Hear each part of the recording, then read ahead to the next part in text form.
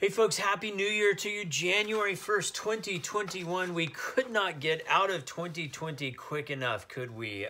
So here we are continuing our Pastor's Devotional series. We're using our prayer calendar, FUMC CV prayer calendar for January. And you can get a copy of this calendar in a few different ways. A paper version of the pathway that might be mailed to you.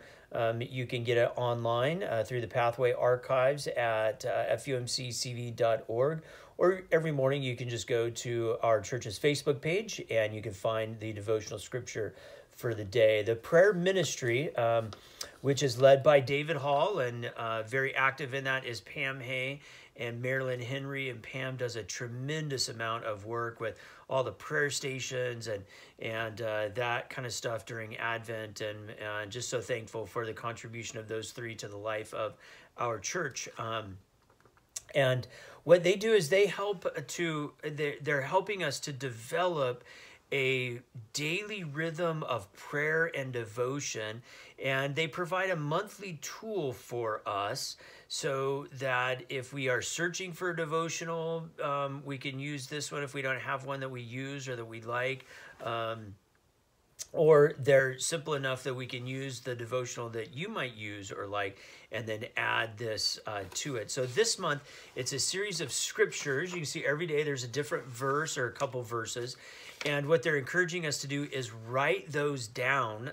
So rather than just reading them, to write them, because that helps us to really internalize that scripture. They're all based on sort of the concept of new. So as we begin this new year, what are some scriptures that help us to think in new ways, to act in new ways, to consider God in new ways? So all these scriptures about something new. So what we're going to be doing is literally writing them down. So grab a piece of paper, grab a journal, grab something.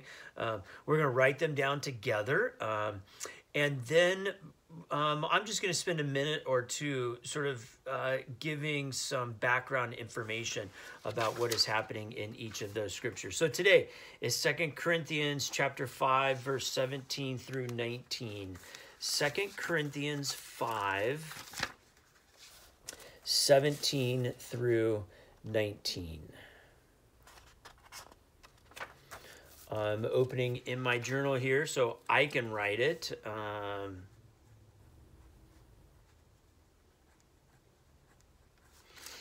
All right, and it says this.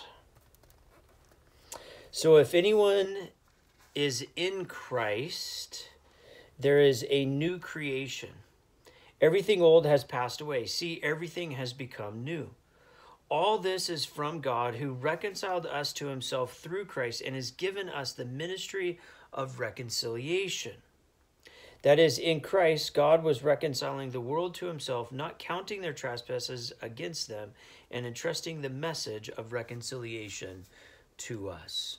So what I would encourage you to do, I'm going to read it again. What I would encourage you to do is after the devotional to take a minute. It's going to take you 1 minute. Write that down so you have it even clear in your mind. Let me read it again. So if anyone is in Christ, there is a new creation. Everything old has passed away. See, everything has become new.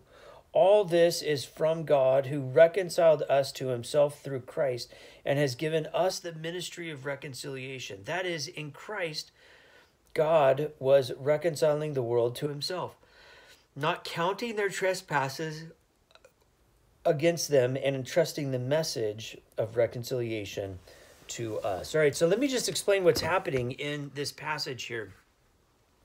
This, of course, is the writings of Paul, the Apostle Paul, and he is writing to the church in Corinth. And the way these letters work is that Paul goes into a community, he starts a church, he's there for a year, maybe 2 years, he gets the church going, he leaves some leaders in place, and then he goes to the next place. So he goes to Ephesus, or he goes to Galatia, or goes to Philippi. And eventually the people in Corinth, they are going along, living their church and figuring things out, but they have questions for Paul, their primary leader. And so they write a letter to Paul, right?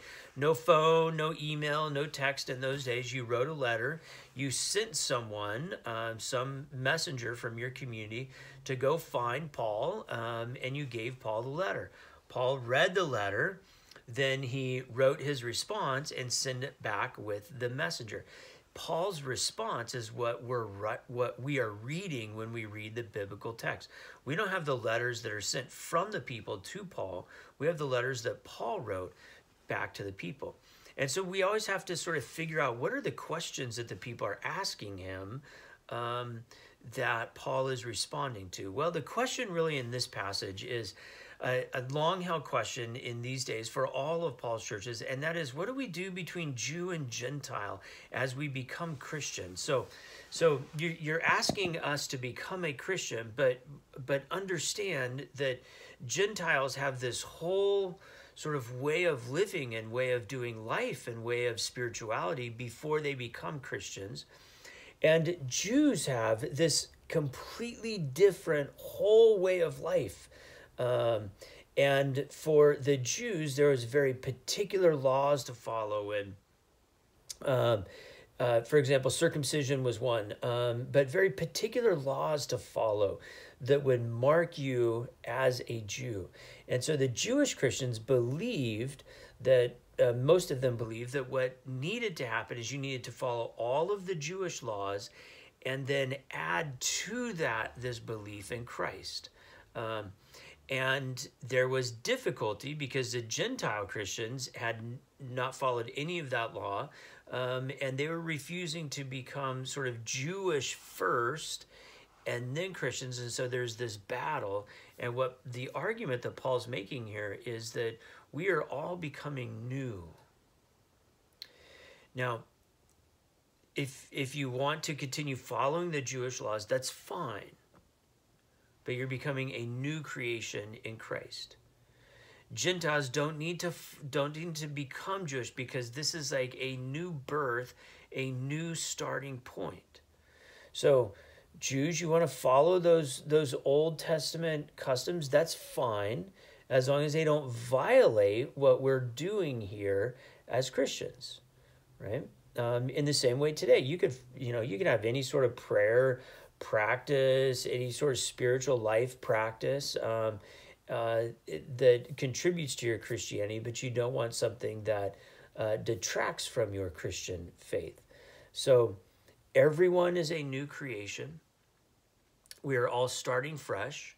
God is not sort of landing in this new starting place and going back and counting the sins and what was wrong and what was different and what should have been different about each person's life.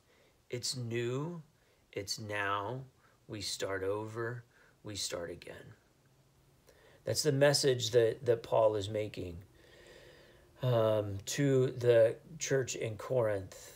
And man, doesn't that message speak to us this day? I mean, couldn't this first day of January, I mean, some of our deepest prayers are that we could have sort of a do-over, a start again, a fresh start. No pandemic, no racial unrest, no political, deviance and mess in our nation. It's just been a difficult 2020. Might 2021 be a new start for you, a new creation in Christ. That's my prayer for you. So go write that scripture down, commit it to some sort of memory. Might it be written on your hearts. God bless. Have a great day.